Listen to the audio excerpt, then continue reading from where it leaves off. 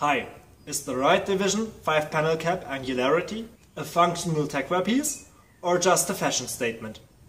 Let's find out. The 5 Panel Angularity cap is made out of ripstop nylon face fabric with a 2-layer polyurethane membrane underneath. The membrane has, according to Riot Division, a water resistance of 3000 millimeters of water pressure. On the outside of the cap there are sewn on 4 straps of nylon web. This makes the cap, in theory, compatible with molly equipment.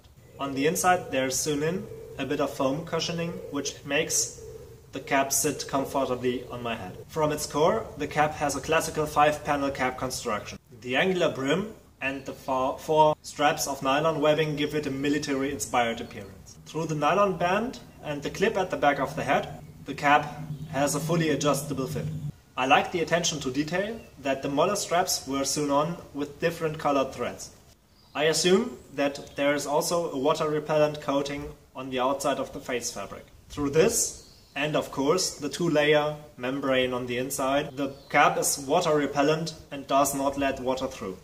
Since there are no taped seams on the cap, it is not completely waterproof, but also a little bit more breathable than with taped seams.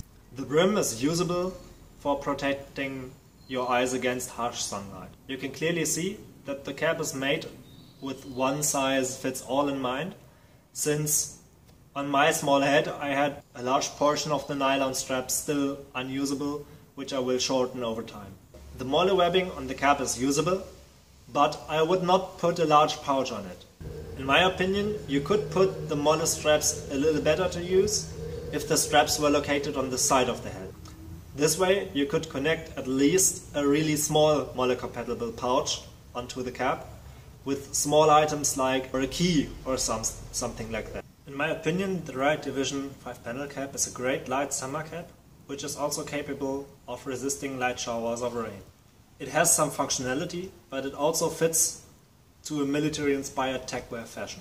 If you want to see more of my videos, please consider subscribing here. And if you want to look at my past review videos, you can do that here. Thank you for watching and have a nice day.